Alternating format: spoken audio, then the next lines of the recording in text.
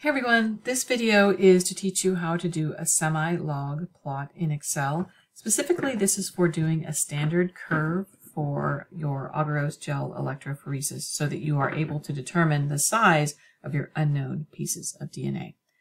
So what you want to do is, starting from a picture of your gel, you want to take measurements for each of your known pieces of DNA, each of your known DNA fragments in your size standard lane.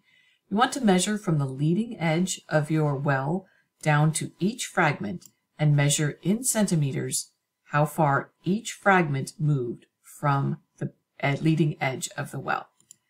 Then you're going to enter this data into Excel. So starting with your first fragment, which is your largest fragment, enter in its known size, which you should know, and then how far each one traveled. Then what we're going to do is we're going to highlight just these portions. We're going to go up and click Insert, and then My Charts, and My Scatter Plot, and that's going to insert a graph for me.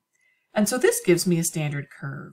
But you can see how this standard curve is curved. It's not very straight. And what we would like is a straight line so that we can get an accurate measurement of our unknown fragments. So the way we're going to do this is we're going to take the y-axis and change it to a logarithmic scale. So if I click on this axis right here, and then I do a right click, go to Format Axis, that's going to open up a drop-down thing here, and I'm going to come down and I'm going to click Logarithmic Scale. And you can see how this changed to a logarithmic scale, and my standard curve is now much more of a straight line. It is a little bit high in the graph though. We don't need this portion down here, so I'm going to go over here to where the minimum is. I'm going to set the minimum to 100. And now I have a nice straight line. I would like, however, for it to be even straighter. So if I'm going to put in a trend line, I'm going to click on this line and then I'm going to right click and come down here where it says Add Trend Line. And then I'm going to come over and I'm going to click Exponential Trend Line.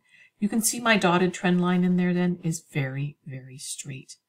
I would also like you to always have the formula for your equation for your trend line on your graph, so that pops it in there. I'm also just going to move it so that it's a little easier to read. And if I come up here and click Home and Bold, then it is even easier to read. So now I've got my trend line and I've got my trend line formula. One other thing I'd like you to do on this graph is to make it more presentable. It doesn't have enough grid lines. So I'm going to go over here into Format. I'm going to go to Chart Design. I always get those two confused. And I'm going to go to Add Chart Element. I'm going to come down here to Grid Lines. I'm going to add horizontal grid lines, and then I'm going to come and do the same thing again, and I'm going to add vertical grid lines. Now I have a really nice standard curve. What you need to add to this is, of course, a title. You need axis labels. And now, given this formula, you will be able to measure the distance that your unknown fragments of DNA have traveled and use that distance to figure out how large a piece of DNA they are. So that should get you through that part of the lab.